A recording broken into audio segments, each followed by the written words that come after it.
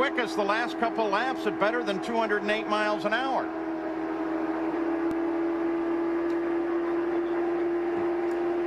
And the caution comes out once again.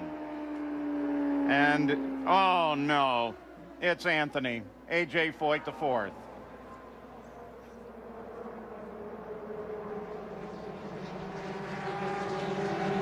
Little skids now that the cars ride on, which is why we're seeing all the sparks, which we haven't seen that kind of display of pyrotechnics before. Well, what happens as well when you lose both front wheels, you actually lose the brakes. That's why he can't stop the rear wheels turning as well. So at that moment, you're just a passenger. You got no brakes on the car. You got no steering wheel, and the car will go wherever it will go. Emergency medical position. Here it is. Through the turn 3 and 4 complex, you'll see the two Red Bull Cheever cars, and then you see Scott Sharp up there on the outside. Now Anthony Foyt's coming along behind all of this. And right now what's going to end up happening is Carpenter, that we're going to circle right here, has had to move up because he came across Barron too quickly and ends up taking the lane that Anthony Foyt wanted. He had nowhere to go. You can see his left front wheel is already off because of the contact with Carpenter's car. The right front wheel comes off from the impact on the wall. Unfortunately. Well, back at Texas, we went green for just 2 laps, and then this is live. This is Ed Carpenter. Paul, it makes you wonder if there is some damage done to his car upon that impact. You know, we talked about the contact on the right rear, and all of a sudden that came out of turn 3 and 4. He was by himself and ended up hitting the wall. That's an oil fire. They'll get it out right away. There's no danger of that spreading. In the Red Bull number 52. Well, as we come into that shot there, he has already hit the wall on the right side, and he's actually missed what we call the safer barrier, which is actually only in the turns, the steel and foam energy reducing barrier that they've actually put up in both of these turns on both ends. Actually, he did impact it. He impacted it way back. And we talked about losing the brakes once you've actually lost some of the wheels off the car. So he did impact that safer barrier that's actually up in the wall and helps reduce the G's that the driver sees upon impact.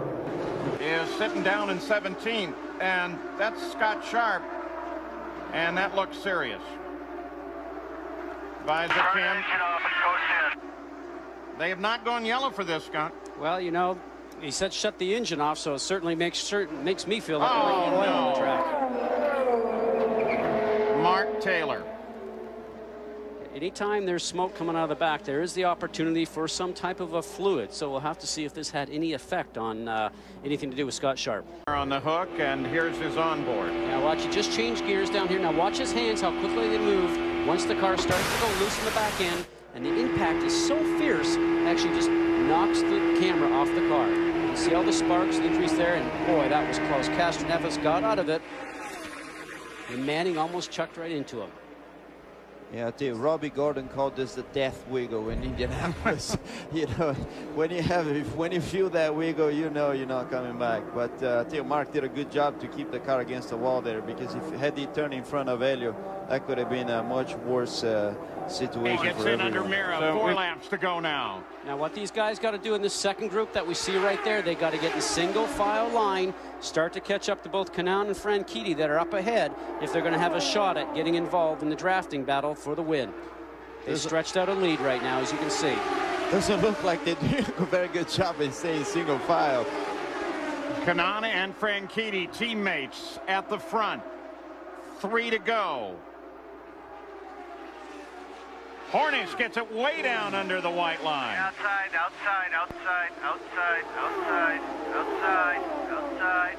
Well, I think barring disaster, I mean, this race it really looks like it's going to be decided between Franchitti and Tony, and then a third place fight there between these 4 cars that you're seeing. Yeah, we may know the names. Helio Castroneves pulls off the course. He is out.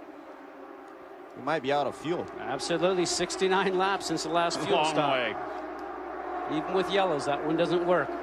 It all comes down to this moment. The white flag comes out at the start-finish line. Just 1 to go. Teammates, Kanaan, Franchitti. The move will have to come heading into 3.